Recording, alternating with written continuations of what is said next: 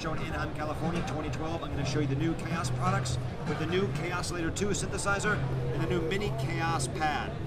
So they got some great features. They scaled them down. They're ergonomic. They fit right in your hand. It's all touch gestures. They've had a new and bigger screen. There's no knobs. I can scroll through sounds, clicking one at a time, or with the ribbon controller, sweep through them very quickly. There's now 150 sounds. They've added 50 new sounds and a double looper and some cool arpeggiated patterns. So I can use the regular X, Y axis control pad to generate tones.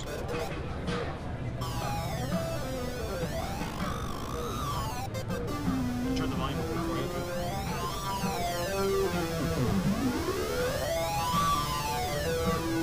But what's really cool, I get some of the arpeggiated patterns. I can create a couple of different loops for you. I get some of my bass sounds. Pull up a nice aggressive bass sound maybe. That'll work.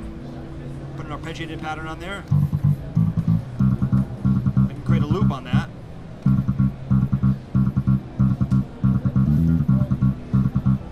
I can add as many layers as I want to that loop, but I can also create a different loop. So if I want to add some percussion parts to that.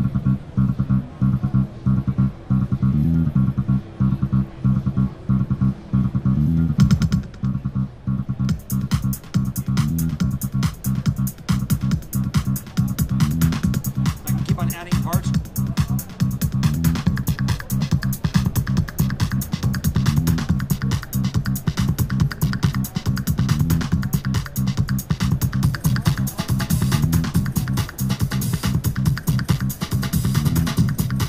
There's both loops going. I can control each one separately.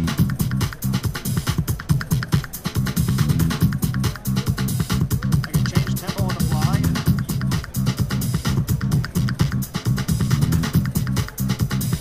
Crossfade between the two of them.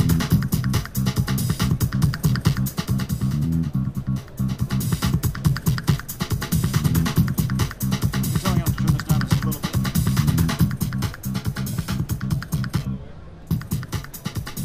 Of course, I can play any sounds already on top of that. Now I can run those into the Kaoss pad effect processor.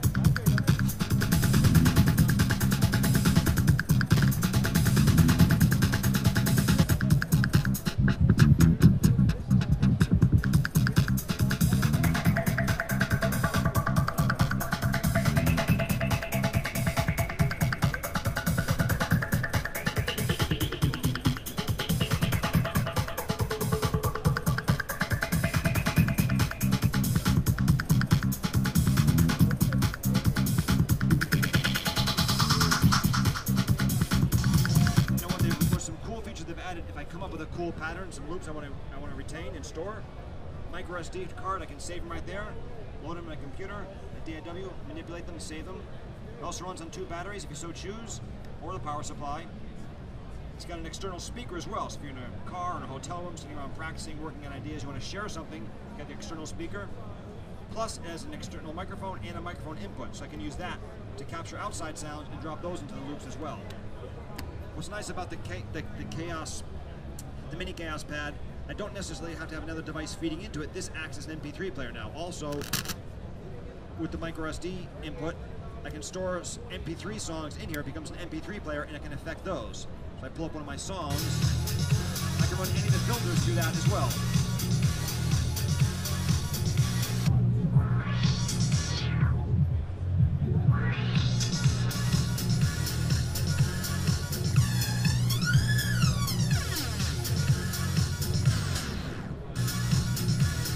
Short vinyl breaks.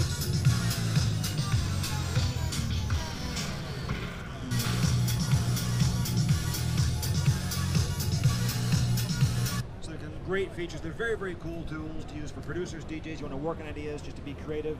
For people that don't have a musical background, they just want to get into things. It's a great way to learn about filters, what a low-pass filter does, what a high-pass filter does, how phasers and flangers work and sound. They're very, very cool. They'll both be coming in at $159 street price, and they're a blast.